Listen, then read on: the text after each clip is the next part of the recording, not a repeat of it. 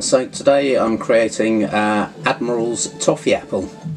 It's fairly simple. It's one of my bespoke cocktails using Nelson's Gold vodka caramel liqueur.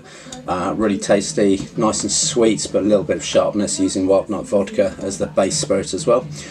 First thing is what you need, ideally martini glass, any glass will do. All I've done is just rub apple round the top of it and then dip it in cinnamon sugar, but any sugar will do, just to give it a little bit of fanciness to it. First thing, get your glass for your shaker with ice, 50 ml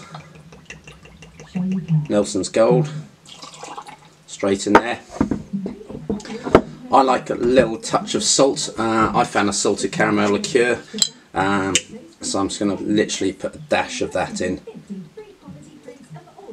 and it is literally a dash, just to take the edge off the sweetness.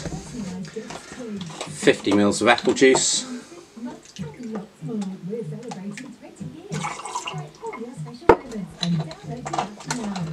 also made a spiced apple syrup. It's made using simple syrup, which is 50-50 sugar and water till it melts down. Just heat it till it melts. I've just infused apple into that syrup with cloves, cinnamon and star anise as well. So literally going to put a dribble of that in, just gives a little bit of spice in there. And then just to finish it off, just a touch of cider. I know people always say you can't shake cocktails that have got fizz in them, but when you're not filling up the glass, it's really easy to do. I'd say give it a good old shake.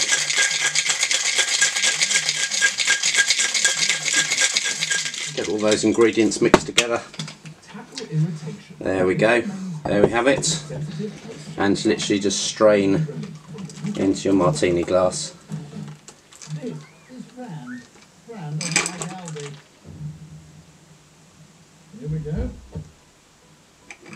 There we go, you've got a little bit of fizz in there as well, it's not a flat cocktail. And just finish off with a garnish, just slice of apple, served over the rim, and that's it. Cheers.